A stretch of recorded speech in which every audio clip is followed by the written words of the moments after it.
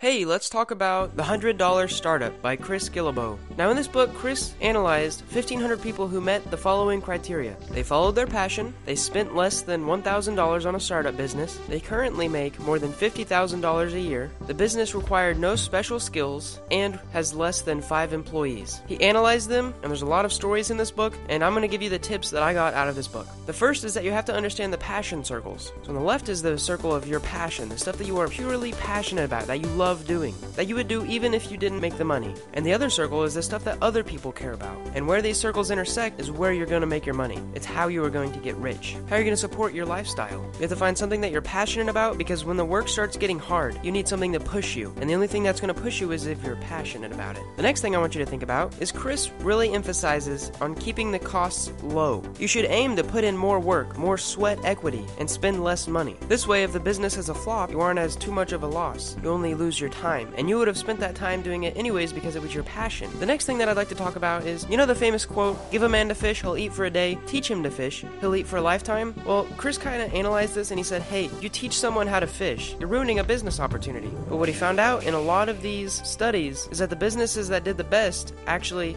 taught people how to fish. One woman says, oddly, many unusual businesses thrive by giving away things, recruiting a legion of fans and followers who support their paid work whenever it is finally offered. He said something you should think about when you are advertising your business, your product, is that whenever you mention something as a feature, it's something descriptive, it's something that can be described. However, when you mention something as a benefit, there's some emotional attachment to that. Are you creating freedom in people's lives? Are you making them happier? Are you making them work less? When you sell a product, try to make it something emotional. One example of putting in more sweat equity is the famous bicycle guy. He basically bought a whole bunch of mattresses, had trouble selling them, so he came up with this little growth hacker trick. He said, if you buy my mattress, I'll deliver it to you on a bicycle. There are actually videos of YouTube of this guy doing this. And because of the videos that he posted, he gained massive popularity. And he didn't really spend that much on advertising. He put in the work. He makes almost 6 figures a year riding bicycles to people's houses. There's a little bit in this book that he goes into like 39 steps on how to launch a product, and he really gets into it, and I wanted to mention that because these steps are amazing. I don't want to cheat them out of the book and give them to you, but you can buy the book if you want to look into it. I also want to say that this book is great if you want secondhand stories of startup companies that started small. There's great motivation in here, and you will get some awesome insight. I'd give this book a 7 on a scale of 0 to 10.